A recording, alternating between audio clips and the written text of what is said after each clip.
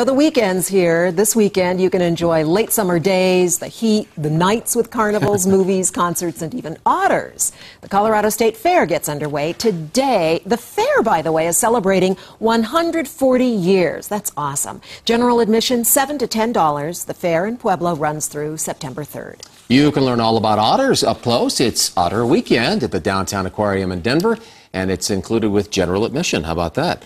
These are just two of the 7 events discovered by our partners over at Colorado Parent Magazine. If you want the complete list, click on that big red TV button on the denverchannel.com and then look for the 7 things to do button.